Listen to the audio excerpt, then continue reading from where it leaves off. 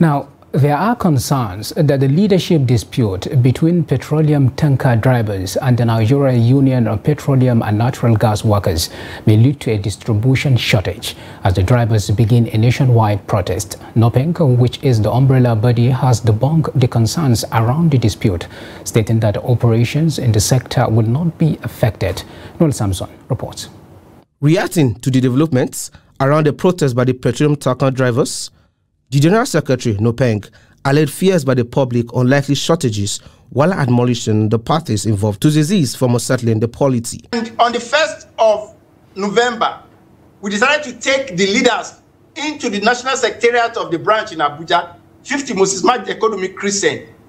Suddenly, some group of people waylaid the leadership and viciously and brutally attacked the leadership. These guys are already in Kuje prison.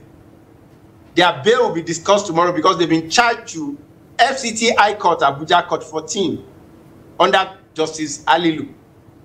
So their dissident members, supporters, are the one now writing anonymously with fake names, saying petroleum tanker drivers are protesting. But we have written a report on that. I signed a press release last night, and the new national chairman also signed a press release. So there is no division in the union. A quick survey of operations by filling stations in parts of Abuja shows the protest has no effect on the distribution system. Honestly, we don't know anything about it. As we just heard it, it's just the same thing from us. We just hearing people saying something about it, but nothing like that. So we are receiving our product as usual, both PMS and LPG. The depot, nothing is going on. Loading as usual, everything is going normal. That's the only thing we know. As you can see by yourself, we even have some standby trucks here. So the trucks, the movements, everything is normal as usual, honestly.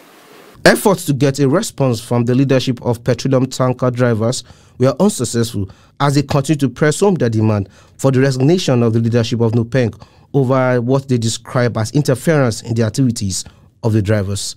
Noel Samson, Trust TV News, Abuja.